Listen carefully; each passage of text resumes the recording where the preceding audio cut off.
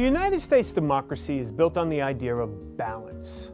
Balance between the branches of government, balance between the political parties, and balance between the free states and the slave states? Well, at one point, yes. Early in our nation's history, an uneasy agreement existed between states who enslaved others and those states that forbid such a practice. But this balance would be challenged at several points in history, as each side sought to tip the scales in their favor and determine the course of our country.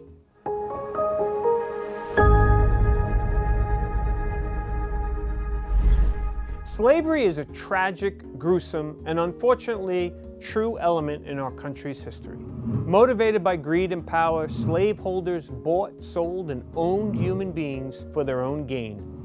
And it's no surprise slave owners didn't want to give up that power. The slave power conspiracy was the belief that a small group of wealthy slaveholders were secretly working to gain control of the federal government in order to make slavery legal in the entire country. But was it true? Today we'll be looking at the time period between 1820 and 1860. This period of time is called sectionalism because, well, the United States was really divided into sections based on economies and occupations.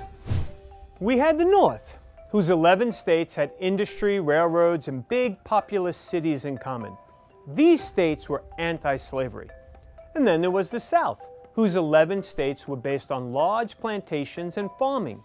These were the slave-owning states. So we're pretty balanced, 11 free states and 11 slave states. But there's a third section as well. These are the territories, lands that are being settled as our country expanded, but were not yet states. That is until Missouri decides, being a state sounds fun, I'm in. Missouri wanted to join the Union as a slave state, which the South was pretty excited about, but the North did not like. The 12th state would throw off the balance of power, so a compromise was needed. The answer? In 1820, Congress admitted Missouri as a slave state, but also admitted Maine as the new free state. Balance maintained. They also went a step further in an attempt to solve future problems. Congress decided that in any future state north of latitude line 3630, slavery would be banned. This was the Missouri Compromise. So we're all done, right? Of course not. What appears to be a solution at one point in history doesn't always remain that way. A series of events occurring between President James K. Polk and the election of Abraham Lincoln in 1860 would increase the slave power theory and ultimately lead us to the Civil War. But in order to understand Polk's election, we need to spin back a few years to 1836. This is when Texas won its independence from Mexico and established the Texas Republic.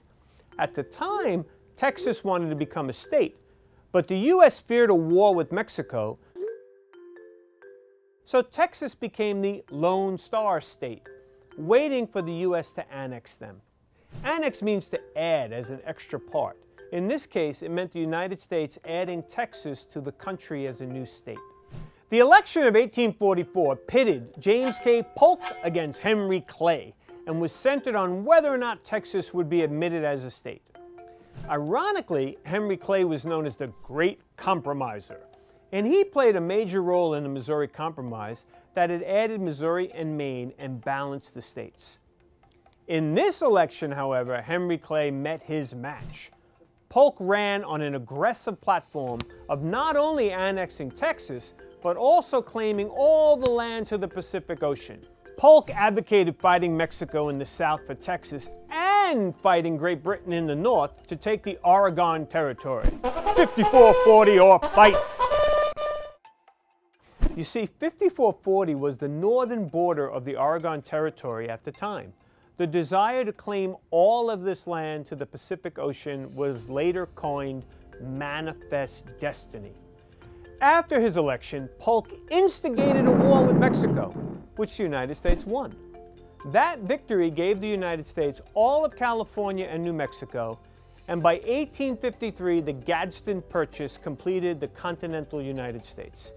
And by pairing Texas as a slave state and Oregon as a free state, President Polk managed to keep the slave state-free state balance.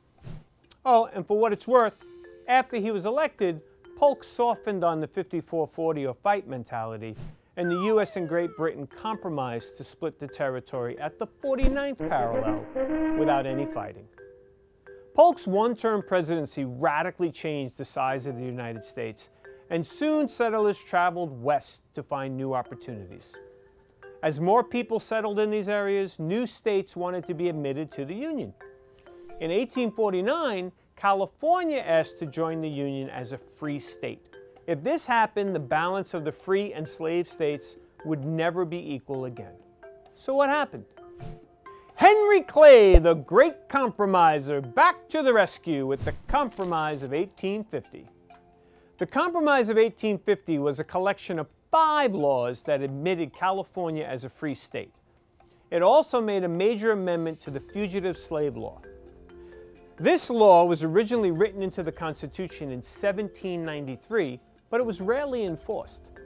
The new update stated that any slave who escaped from the South and made it to the North as a free man could actually be reclaimed by the Southern owners.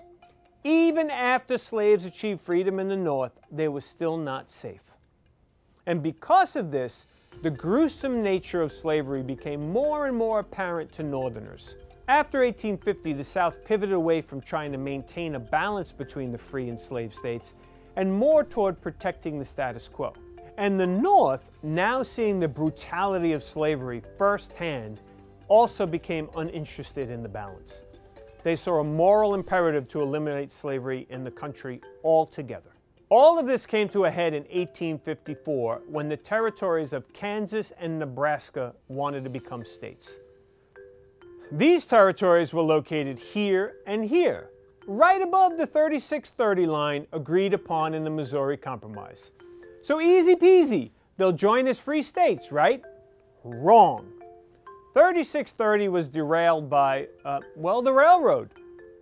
Stephen Douglas, a Democratic senator from Illinois, introduced a bill called the Kansas-Nebraska Act. You see, Douglas wanted a transcontinental railroad to go through his state and needed Southern support. The Kansas-Nebraska Act would promote popular sovereignty as the method of determining slave and free states. Popular sovereignty was the belief that a territory should vote to determine if it would be a slave state or a free state. And remember, at the time, the voters of the country were almost exclusively white men. Despite northern states holding a majority in Congress at the time, President Franklin Pierce sided with Douglas and helped push the Kansas-Nebraska Act into law. The act eliminated the 36-30 line and threw the area into chaos. Both Northerners and Southerners quickly rushed into the territory in the hopes of determining the upcoming election on whether or not slavery would be permitted. Pro-slavery settlers won the election, but were charged with fraud by the anti-slavery settlers, who refused to accept the results. The anti-slavery settlers held another election, but the pro-slavery settlers refused to vote. Thus, 2 separate and opposing legislators were formed within the Kansas territory. And if you thought the 2 sides were having trouble sharing one country, imagine what happened when they tried to share one state. Violence soon erupted, and the area earned the nickname Bleeding Kansas as the death toll rose. Violence wasn't isolated to the territories either.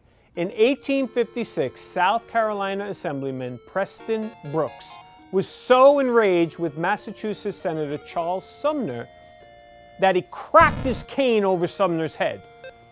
And this happened right on the floor of Congress. Sumner was out of commission for over 2 years, and the attack fueled anti-slavery sentiment in the North. Brooks, on the other hand, was hailed as a hero in the South. The writing was on the wall. Words, diplomacy, and compromise were fading, and violence and conflict were taking over. The slave power conspiracy theory reached its height in 1857 with the Supreme Court ruling known as the Dred Scott decision. The Supreme Court of the United States ruled that blacks had no rights in the federal court. The written opinion of Justice Taney stated they had for more than a century before been regarded as beings of an inferior order and altogether unfit to associate with the white race, either in social or political relations, and so far inferior that they had no rights which the white man was bound to respect, and that the Negro might justly and lawfully be reduced to slavery for his benefit. For those who believed in the slave power theory, these words proved their case. We're heading toward the pivotal election of 1860, and of course, the divide between the slave states and the free states would be at the forefront. But there wasn't only disagreement between the two sections themselves. Party politics had begun to crumble as well. Disagreements over the Kansas-Nebraska Act had created such unrest that many Northern Democrats left the party altogether, and they ultimately formed a new party called the Republicans. The remaining Southern Democrats were still so divided that the party actually ran 3 candidates in the election of 1860, and it split the vote of the Southern states. Meanwhile, the new Republican Party ran only 1 candidate who took all of the states in the North, which is all he needed to win the election. That candidate was Abraham Lincoln, who would become the 16th President of the United States, or what was left of them.